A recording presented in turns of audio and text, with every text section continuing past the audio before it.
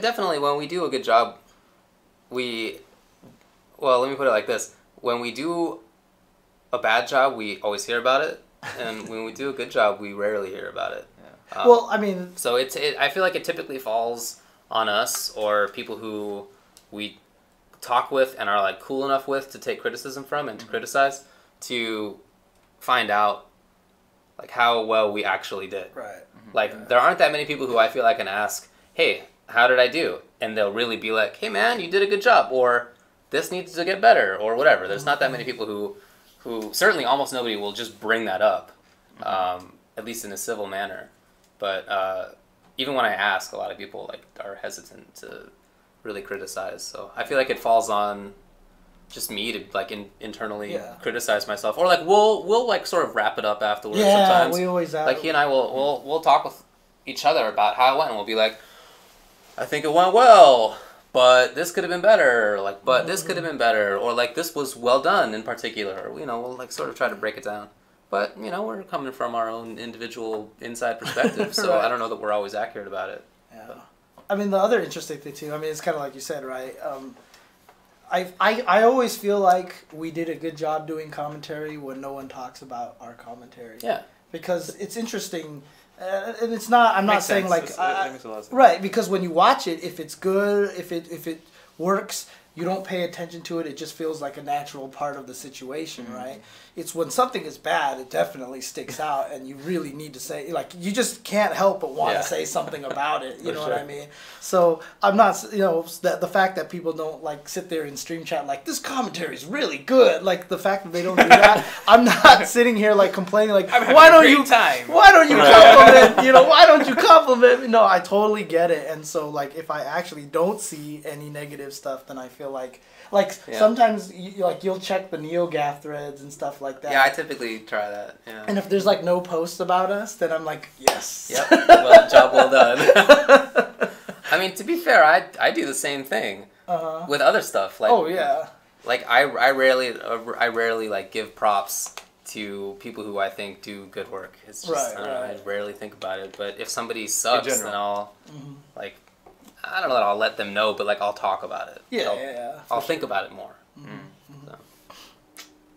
Yeah, I always talk about, you know, back to the whole sports analogy thing. Like I always tell the story of how at one point in time the Lakers coach was Mike Brown, and I hated that guy. I just thought he was the worst coach There's ever. not a similarity between you because I watch MMA a lot. Oh every freaking minute of that's my right, life. That's right. So like I use their commentary and their like their blueprint for how they present like their product. And you're thinking all about basketball. Yeah. Even back in the day, I remember you used to. I mean, back when the Lakers were good, I used to watch them. Now it's hard. But I mean, when Mike Brown was their coach, there was just one time I was just watching it, and we played this horrible game, and I'm just like, God, I hate this guy.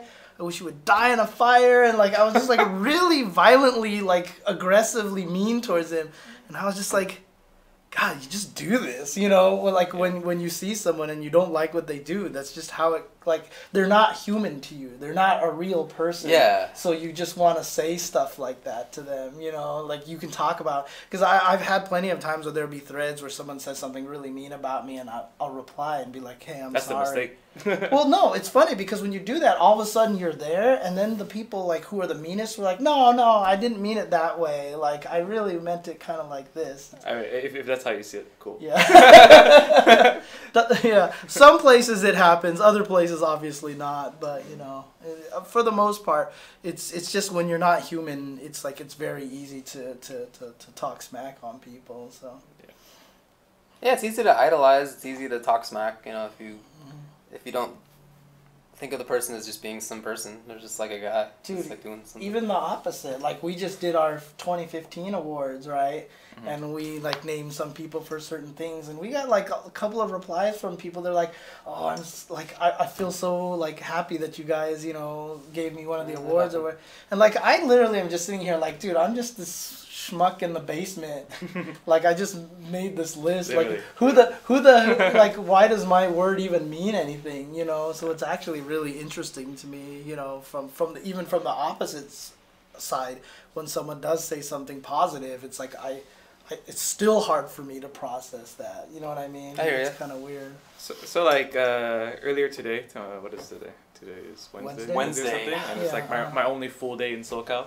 but I had like a really good 4-hour conversation with Alex Vai. Oh, cool. And one of the things that we talked about was like, what's the right word here? Giving players like credentials. Like for example, like we all know who the top 8 is. Like we might be able to predict who's top 8 in Wednesday night fights, right? But then like giving that middle tier, whoever those middle tier players are, like giving them a little bit like of a boost, you know, like your awards might have done that for certain players, and who knows, maybe they might improve as players, maybe they might put more time to the scene. However, like no matter what, like what you did was not a bad thing.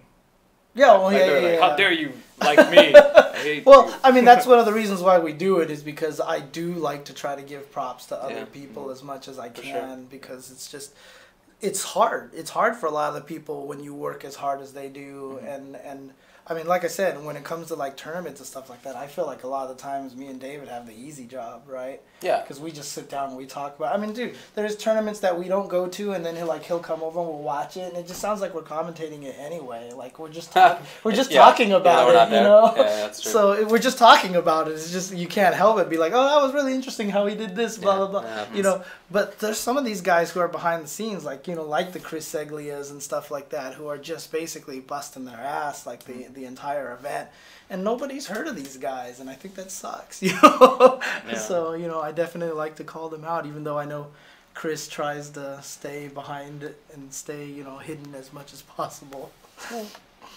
I mean, for him, that's his own personal choice. But I mean, Yeah. I definitely, I mean, not just like saying their name, have like a graphic there or something like that. Yeah. Like, I would love to do that. Yeah. Yeah, that would as be long really as they're nice. comfortable with it. But I Of think for the course. most part, people would be fine with it at least. You're not putting the social security out there. You're not talking about Right. what girls they like or something. It's Yeah. just showing love for what they do. Yeah, that would be really nice. That's something that not that many tournaments do, but it's always nice to see when they do it. Yeah.